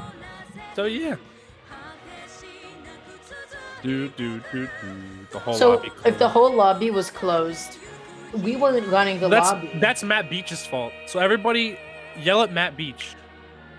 Yeah, we actually switched hosts for that one stock rematch. I forget whichever side I believe had the Peloton. I was like, hey, can we like switch hosts so that doesn't happen again? It'd be too tragic. Yeah. That would be too tragic. And then an even bigger tragedy happened. No good deed goes unpunished, as my mom always says. That timing was perhaps as unfortunate as it could be. Yeah, it was comical. You put that in any very competent Palu's hands, run off Nair on the side B. That's pretty much free. It's over. It's an easy kill. Dill, can we switch to music plucks? And we've seen Cookie has been able to hit it before. Is not my host. I think you can still switch it if it's not your host. Oh, I can? Yeah, you have to go to the top right. There's a little music note, and then you can check it. Pogs. Look at that. This is how we know Dill doesn't play online. Yeah. Probably really good for their mental health, Yeah, I agree. How's your mental health, Dill? Is it pretty good? That's good. Look at that. Look at that. Nice, solid answer. That's a good serious answer. Pretty good. I was so worried that it was going to be like, I'm kind of in a dark place right now. I was like, oh, shit. This one is so hype. I love targets. Yeah, melee target tested. Ooh, that's a good one. It goes so. I wish they brought hard. back unique target. Break the targets. I just want to talk about my favorite thing about targets is misclicking targets. If you know what I'm talking about. Misclicking targets. I don't actually. Talk to me about that. We'll be there in just a moment.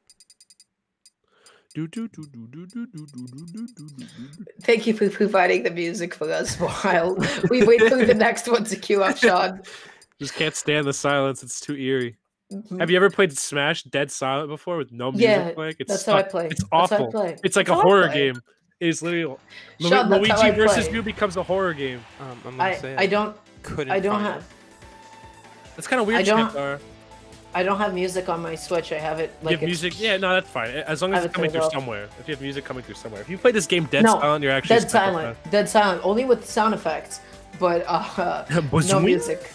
No music. Yeah, you just get to hear Ness going, "PK Fire, yeah," you know, for the entirety of it. I agree with chat. Break the Targets needs to come back, and unique ones at that. Not this stupid throw a bomb at the targets type thing. Like legit unique maps designed for each character in the game. If Nintendo can divide and make an entire garbage World of Light thing, they can totally afford to make unique break the targets for every character. Every day I wake up punching the wall next to me. That is the story mode that we got. I think of Greener Pastures and Subspace Emissary, which in of itself was much more mid in retrospect than you would think, but it was fun. Even Melee Adventure in Classic mode, just given Melee's movement, was fun. Even though it was like very repetitive, it was still fun because there's still little Easter eggs they put in there, like Luigi suddenly appearing, giant Kirby suddenly appearing. I've never seen this message before. Battle. What is this? Tell me they started already. It's a message that happens if they push start suddenly when you're changing the song. Oh, because it takes. All right, well, we'll get the report. We'll get the report afterwards. I am so sorry. I can't help but feel like this is my fault. It's not your fault. I was the one that asked. You're supposed to wait for the streamer's cue to start, not the other way around. Facts. So if we're changing that music, it's for a good reason. But either way, hope you guys have been enjoying the stream thus far. You can follow first of all, drop a follow to official EGF and EGF SSBU on Twitch for more hot collegiate Smash action, as well as collegiate esports in general. You can also drop a follow to our technical director here at House of 3000. House of 3000 on literally every platform you can think of. If you've been joining Dara's lovely casting, you can follow her on twitter.com/DaramgarSmash. Also twitch.tv/Daramgaria. That's Daramgar with an IA at the end. And also youtube.com/Daramgar, maybe? I don't know. And something like that. I don't even know if I have a custom URL anymore. Yeah. And of course, you can be following Fang at twitch.tv/FanINest, twitter.com/FanINest, and youtube.com/FangPlays. I was frozen for a second, goodness. But yeah, Sean posts all sorts of fantastic content, and you should go and drop a follow or a sub. Why? Because it doesn't cost you anything, and I'll love you forever if you do so. Yeah. So you should really go and do that. And while we do wait for Ego and Ice to finish up game one and to give us the good points in the sauce, I just want to throw it out to chat, guys. Got a couple of reminders for you. Number one, keep yourselves nicely hydrated. I have here an absurdly massive bottle of water that I've been using to keep myself nice and quenched throughout the evening. And I'll be doing so for the entirety of all the games that we have today. So keep yourselves hydrated. And number two, make sure to get up every now and then and stretch. Keep that blood pumping. Make sure your tendons are nice and loose. Stretch those fingies, stretch those gamer hands so you don't develop any gameritis conditions like tendonitis. Because, oh, buddy, that's not a pog time if I do say so myself. So take care of yourselves, and I'll love you forever. This song is a vibe. I love how I just be like going off on a whole spiel. Yeah, then in my head it's just break the silence. Yeah. That's my personality, essentially. That's how we play doubles too. We have the same exact kind of doubles dynamic as we do casting. But yeah, other than that, what's going on with you, Sean? What's happening in life? I'm chilling. I've been streaming a lot this week. I streamed literally for like 6 hours yesterday. I streamed a Melee tournament, then an Ultimate tournament, and then a little bit of Earthbound. And also, I do streams every night After Dark called Fang After Dark, where I literally just playing TF2 while shitting around with my friends and not really being serious with like entertaining stream or whatever. Been working on more YouTube content, been working out, been playing Persona 5 a lot. Just trying to keep myself busy and occupied in this time. And I've got to say, like, I've had such a blast lately, just like working on myself, like just really practicing stuff and trying to get better at stuff. My anniversary is coming up pretty soon, which is really hype. I'm gonna be celebrating 6 years with my girlfriend, so woohoo! She's gonna be coming down on Friday. It's gonna be cool. How about you, Dar? You're back at school. What's going on? What's the word at school? Just finals, man. Just getting ready for finals the next few weeks. You feeling okay with your classes, or no? Maybe not. Yep. Are you enjoying comp sci at the very least? I do, like, yeah. I have to say, comp sci, kind of pog sci. It's solid, right? Yeah. Computer science, man, so much fun, so much creativity to it. If you're good at self-teaching yourself stuff, like, which I think you already are, because you've learned cooking, which I don't know who the hell taught you how to cook, but exactly. So like, and at such a young age, like, I don't know. Sean, all you do is butter me up like a little biscuit. I butter everyone up. I'm just like, I'm you know, like Adam and Eve. I'm not special. That's fine. I'm kidding. I'm just making you feel uncomfortable. Yo, thank you, Triforce. Love you, Sean. Thank you for the pogs in chat. Yeah, 6 years is a long time. 6 years. Wait, it's actually been that long? Yeah, I started dating. I started dating my girlfriend in senior year of high school. Wow. And now I am 23 and graduated college. So from December 8th, 2014 to December 8th, 2020. That's actually really hype. I'm happy for you, Sean. Thank you. I really appreciate it too. It really gives me a warm, fuzzy feeling, just to know that. Because like before, this is a little personal, but before I started dating her, I like literally didn't have like a stable, solid relationship. Like my longest relationship before I started dating my current girlfriend was like 3 months, and like every other relationship before that was like a week or two. Like it wasn't that long. So we basically, what you're saying is hold on to hope, gamers. Hold on to hope. Yeah, you can. You will find the one. You know, and if you're having trouble finding someone, you know, look inside yourself. You know, because a good thing that I heard is like, if you're having trouble, like, first of all, if you're caring too much, I guess, about getting someone to like you, it can be detrimental because it looks a little desperate, and also just like, people will think that that's all you're about, when in essence you have a lot going on beneath the surface. Like, give yourself some credit. You got to learn to love yourself before you can learn. I think the Break the Targets music is just really complimenting. It's definitely not helping with the mood at all. Yeah, it's like hype. I don't know. It's encouraging. It's like, you can do this. You got this. You can break those targets. Whether it's helping or not, I'm definitely not changing the song again. I'm so sorry. I feel responsible for this. I'm the one that convinced. It's been a long game, by the way, I gotta say. Yeah. They've been taking a fat minute. Oh, they finished Ice 1 with a 1 stock, and now we're waiting.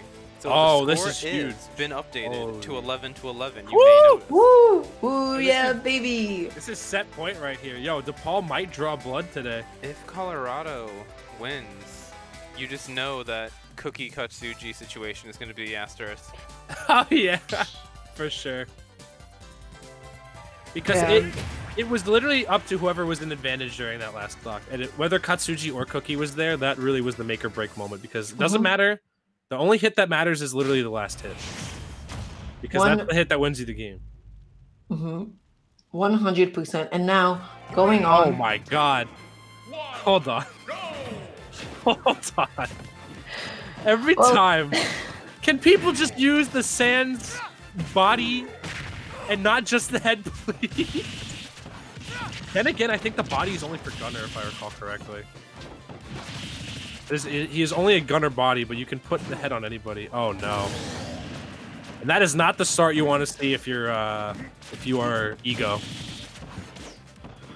Oh, well, a tag like Ego, I think, is super fitting considering the character that we have at play here. Man, you know, the Mii Fighter is an avatar of yourself. Yeah. It is the reflection of your body. And the name too. The name is Base Sans. I feel like you guys have too much. You guys have too much freedom, man. like Ultimate should not let you pick names, customize Mii's. None of that. No creativity.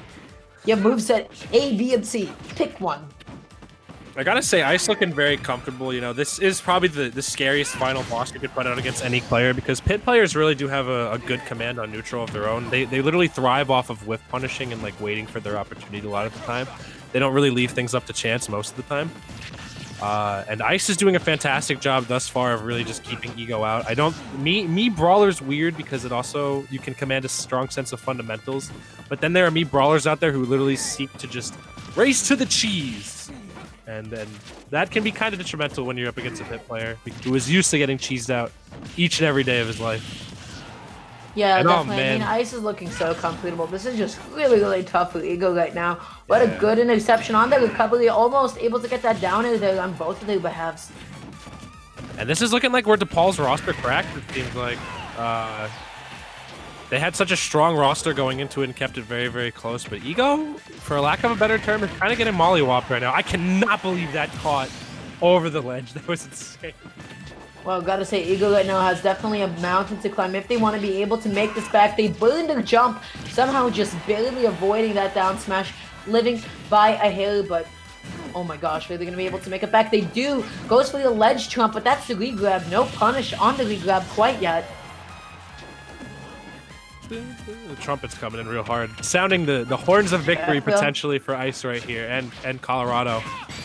That will be it. Colorado University going to be taking it over to DePaul in a stunning upset with an asterisk. And yeah, Pitt is true with that one. He is definitely the last one standing on that one. Man, what a anticlimactic ending for DePaul. I feel like just after that last set, all the wind was ripped out of their sails. It just goes to show, man, having a strong, consistent roster of players will trump like having very high peaks, because if your lows on your roster do not match your highs, it can really cause you to crack. Like, what if another crew brings you to set 5? You know, that's where your best player should be at that point. So what's interesting about that comment is Colorado, I believe, actually had 2 subs. That's insane, actually.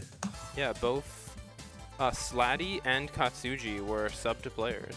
Really? Okay. It's actually really interesting. So yeah, just showing the depth of the roster right there. Colorado going to be ending their season on quite the high note, I gotta say. Like, taking a set against a school who literally hasn't dropped a single set this entire league, like, that's massive. But DePaul has a lot to be proud of as well, having a very impressive 7-1 record for this season.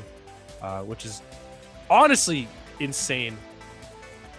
So, really good stuff. Yeah. Man, that was a heartbreaker, wasn't it? That could have gone either way. For sure. It in the words of a video I've been quoting a lot of lately, it is what it is. So,